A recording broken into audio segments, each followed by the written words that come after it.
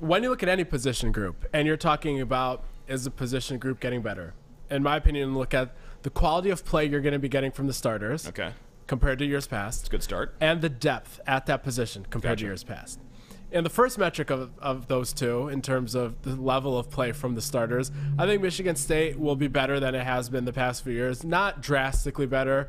A lot of the same guys, especially left guard and center. Right tackle shouldn't be too much of a jump up. Blackstock, we'll see.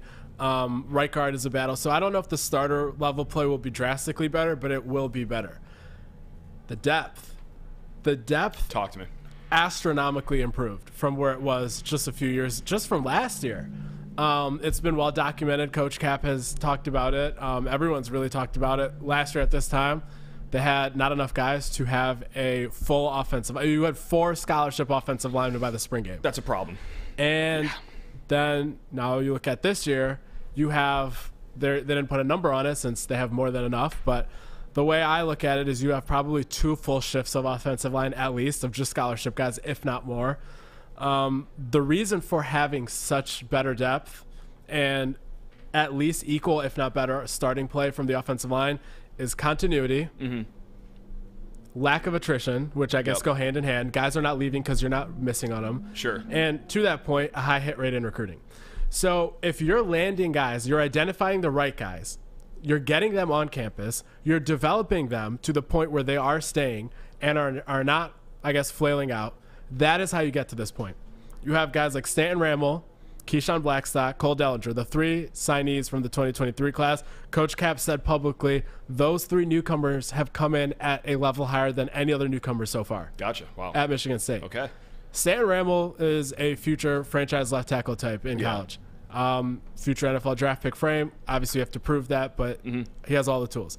Blackstock, he will be starting at one of the 2 tackle spots this upcoming season.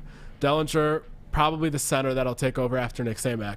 Hopefully, redshirt freshman next year. Yeah. Maybe a year after that. We'll see. Those 3 guys, high hit rates. Let's backtrack another year before that. Let's do it.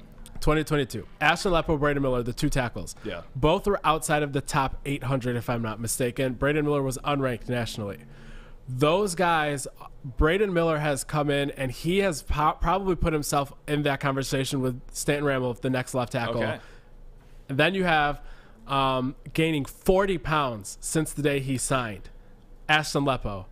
He could be. It's not bad. He could be the next starting right tackle. So again, nobody knows who's going to be the next starter. Nobody knows exactly where the pecking order is yet. Not even Cap, not even the players, because every day they're getting better. But nobody's a bust. Chris Phillips, Gavin Brocious. Unfortunately, Gavin Brocious hurt his leg. Those 2 guys were battling squarely for the right guard spot with Gino Vandermark from Cap's 2021 class. Yep. Also in that class, Kevin Wigginton. He's doing what I think he's in the 2 deep right now. Okay. Every single person that Cap has signed for the most part, maybe other than 1 or 2 here or there, they are ahead of schedule. So I say all of this in this monologue to say Michigan State is landing guys that even if the recruiting sites are not saying they're highly valued, he is identifying them, he is landing them, he is developing them, and he is keeping them. And Michigan State's depth and for at least a little bit, their starting level is already improving. The long-term potential of this offensive line room couldn't be in a better spot. Couldn't have said any better. I mean, yeah, that's JT on the 1s and 2s right there, man. How come when I gained 40 pounds in my first 2 years at State, like, no one applauded me for it? I was just kind of looked at like, is he okay? Like, do we need to intervene here? But so double standard there. But yeah, I mean, that's awesome. But yeah, about like Lepo and Braden Miller too is like they had the frames all along, and like to get the potential out of those frames, you need solid coaching. So yeah, I mean, it's just a joy that Coach Cap is still, at Michigan State, because we know that programs have tried to pry him away, and it's getting the potential out of your guys early on, but also just the continuity of knowing that this coach will be here is that those 2 things go hand in hand with solid positional recruiting. So we're seeing it pay off in spades right now. I talked to the parents of 2 2025 offensive line recruits here in the last few months. They're early in the process. They don't know a lot about Michigan State. They don't know a lot about Coach Cap. The first thing they said is he turned down USC and Georgia. That tells me he's going to be here for a while.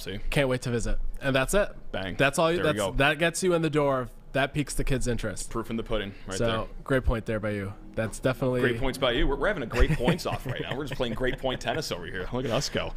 Nice. Do you have any other great points about recruiting by any chance? let's do a recruiting roundup. Okay. Let's Wow. go ahead and move to that segment of the show. Wow, I just guessed. Yeah. Thank God I was right. Yeah. Oh, my It's not like we have a show sheet. We have a show sheet? We have a show. Oh my God! Wow, We've done a great job just winging it. I've been doing a crossword puzzle over here the entire time. Okay, all right, go get him, champ. So, Cap, as we have already been talking about, Yeah, yeah, yeah. a lot of guys that he's gotten already, past classes, the Yeah. current class. Sure. He has also gotten a lot of kids to visit. Early in the class, obviously, not many of them have committed. Only Andrew Dennis so far, but if you look at kind of the reporting that we're doing in the industry of who's visiting in the spring, who has visited, basically the biggest takeaway is the offensive line, which makes sense. It's usually the biggest component of a class, but that is the group that is visiting in waves right now. There's quite a few guys. Mike Williams from Baltimore. He's a kid that Michigan State got on really early. Now he is blowing up. You have another offensive tackle, I believe, also from Baltimore, at the very least from the East Coast, Logan Bennett.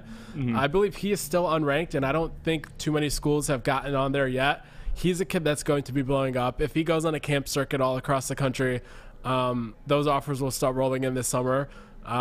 He's 6'5", 6'6", maybe 310. He can play guard. Probably will play guard if he chooses Michigan State. Maybe tackle for some schools, but he's a guy that we're watching just closely because Cap has gotten there first. So if Michigan State can reel him in soon, that would be nice. If not, you'll get to see him blow up and maybe a heated battle there. But just, again, the theme, offensive line visitors, big thing here into the spring.